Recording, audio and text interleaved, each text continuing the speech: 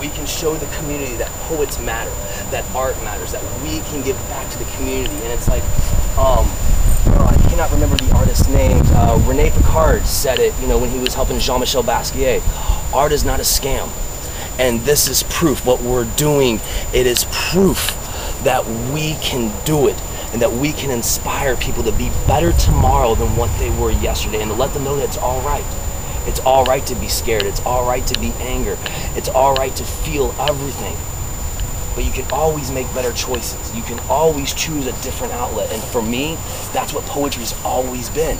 It's been a positive outlet, and it just makes me feel like I got something in my blood and in my veins, and I just got to get it out. And you know, like I said, I think it's the best time. Poetry is about to explode, and I want to help that. I want to help make it global, as what you're doing.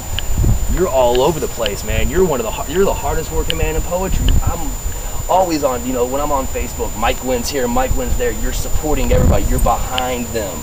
And that is amazing, and more people need to look at that as an example about helping out your fellow community, your fellow artist, regardless if it's a poet or a painter or a photographer or a filmographer. It doesn't matter.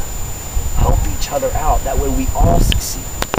The fire danced smoothly off her skin as I sat there soaked in a yellow haze, watching clouds chase shadows through vacant fields where children once played. For only in my dreams do rooms seem to expand, trudging delicately through long winters, incubating soft delirious cries of the wild, learning to whisper through lust as I pray to the Lord every night. God, you have to know, man, you have to tell me that the heart I possess is enough. As here I am, stuck in this traffic jam, idling my time, my money in this car. And well, honestly, so far I'm paying 8.0, 9.4 per gallon just to sit in this here traffic jam. And when I begin to close my eyes, when I begin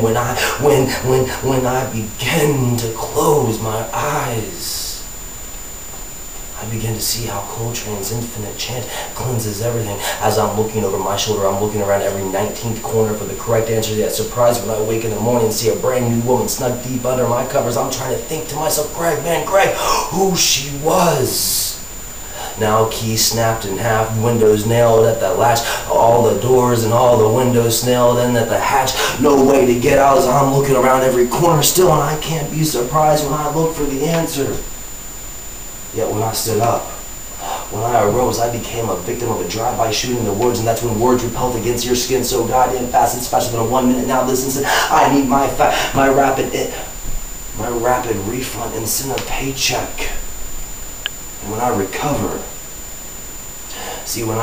I discover the movement of the trees as I'm able to meditate with ease, and I reached for my ladder, and I used to take a hit and ooh, yes, I must admit that was influential. But it wasn't nearly as influential as Coltrane's infinite musical. As here I am. I'm just idling my life away, man. Stuck in this here traffic jam. That's that piece. Thank you so much. Wow, you made a dream become reality for me. Thank you.